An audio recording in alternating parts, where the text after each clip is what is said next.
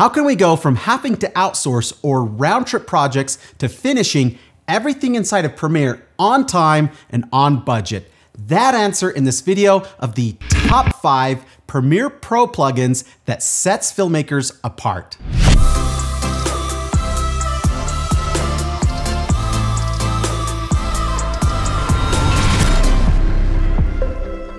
There's a lot of duties and tasks in making a great film. Some tasks require special software where you have to leave and go outside of Premiere, and others require a special skill set or special knowledge. But what if there were tools or plugins for Premiere that could solve a whole host of issues and help us to get results quicker? Instead of having to go to After Effects for motion graphics or VFX, or Audition for audio, or Resolve for color grading, what if we could finish everything right inside of Premiere? So here are the top 5 Premiere Pro plugins that can be a game changer for your productions. Starting with number 5, Motion Array Premiere Pro Transitions. This first one is a package from our friends at Motion Array, and it includes some filters and effects like a long shadow effect, flicker, chromatic aberration, but the bulk of the package are transitions. Now these are actually Premiere Pro compatible transitions, not presets, so there's no need to deal with copying and pasting adjustment layers. Just simply click and drag one over the top of a cut like you would with any other built-in transition and do a little dance. And of course, these are customizable. In the effects control panel, we can enable or disable the motion blur, modify the amount, change the center or anchor point of the transition, the scale, etc. With this package, you'll find every type of transition imaginable, and with it, you get over 40 transitions. So why do I like these? Well, I've tried other similar products on the market, but with a lot of them, they're very taxing on the system, likely because of motion blur. But these are different and have been optimized in a way for smooth as butter playback without having to render. Number 4, Red Giant's Primac Keyer. In my humble opinion, this is the best keyer on the market. Now don't get me wrong, Ultra Key that comes with Premiere and Key Light with After Effects are pretty good, but with them, you usually have to spend more time refining and tweaking, while with Primac Keyer, it just works, even with a single click using the Auto Define Key option. One way I like to use it is for keying out the sky to do a sky replacement with something that is more dramatic or add graphics behind a subject. Now, the only caveat is that you can't get this as a standalone plugin. You have to buy the entire VFX suite, but still, it's a great value because the suite comes with a lot of other compositing and cleanup tools for After Effects. And you get the amazing Null Light Factory for both Premiere and After Effects. If you've ever heard of the Null Light Factory, it's one of the best tools for creating realistic lighting effects and lens flare. And in fact, it deserves to be on this list just by itself.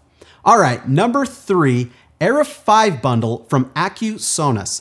I included this also as part of my top 5 Final Cut Pro plugins because it's simply amazing. Of course, you can fiddle around with the built-in tools in Premiere or export to Audition, but this is a way to avoid that. With the Era 5 bundle, we can fix noise issues, level the audio of voice recordings, and do all kinds of audio sweetening with just the turn of a knob. This is particularly great if you're like me and you don't want to specialize in audio, but you know that audio is important and it can easily make or break a film. For me, I just don't like messing around with equalizers and noise reduction parameters. None of that makes sense to me. But with Era 5, it's simple. The bundle includes plugins for noise removing, voice deepening, voice auto EQ, voice leveler, reverb remover, de-esser, declipper, and plosive remover. I know that's an extensive list, but with all of these, they got us covered. Number 2, Mocha Pro from Boris Effects. Now we're pulling out all of the big guns because Mocha's planar tracker is one of the best trackers in the world. In fact, they won an Academy Award for it. Now, of course, you can find a stripped down version in After Effects, but when you get the Pro version, you not only unlock its entire tool set, but you also get to start using it inside of Premiere. Pretty sweet, right? The mask tracker inside Premiere is quite limited. It tracks movement to a certain degree, but it doesn't track shapes that change over time. With Mocha Pro, you can track any surface or object and create masks for all sorts of moving shapes. Practical uses would be doing screen replacements on TVs and smartphones, or doing something creative like sticking a logo on a wall or other surface. This plugin alone makes Premiere a VFX and rotoscoping workhorse without having to go to After Effects, so I suggest checking it out. And finally, at number 1 is cinema grade. Now, the funnest part of finishing any film is doing the final color grading. It's this last step that makes films look big budget and pushes them over the top. Now, there are color tools found in the Lumetri color panel of Premiere, but the interface isn't always intuitive, and learning color correction with the color wheels and curves can be a steep learning curve. However, with cinema grade, you can bypass these tools that are based on concepts dating back to the 90s and color grade right in the viewer directly in the scene. You can think of it kind of like point and click grading. For instance, if we want to change the color of the sky, we can simply just click on it and drag. If an actor's face is too dark, we can click on it and drag up. And if we want to boost the color of something in a scene, we can do it by clicking on it and making the change right in the viewer. If you're coming from a photography background, then the controls will seem familiar to you with a Lightroom-like inspector. And perhaps the most powerful benefit of using Cinema Grade is that it features a guided workflow that walks users through the entire grading process, following the same methodologies as top colorists so they don't get lost. Say you have a huge collection of LUTs. Well, why choose them from a drop-down list when you can get real-time previews as thumbnails? A few other things worth mentioning is the look transfer tool for copying the color palette of your favorite looks. A false color feature similar to the feature found on field monitors for getting proper exposure. And an auto match feature for the X-Rite color checker charts. All of this to make color grading super fast and easy so you can elevate the look of your films without the overwhelm. And these are my top 5 Adobe Premiere plugins for setting your films apart without having to leave Premiere.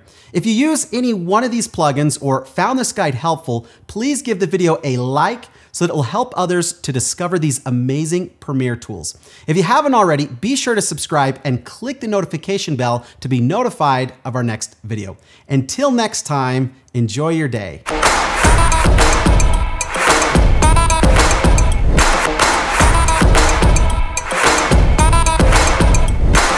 Now, I'd be being disingenuous if I didn't offer you a full disclosure. This video is not sponsored by any of the companies mentioned, but we are the creators of Cinema Grade, and it's what makes this video possible. As a colorist and one who struggled early on in my career with color grading, this plugin has proven to be a game changer for those who need to get a professional look but don't have the time to specialize as a colorist. We created Cinema Grade to make getting a high-end look for your films easier and faster.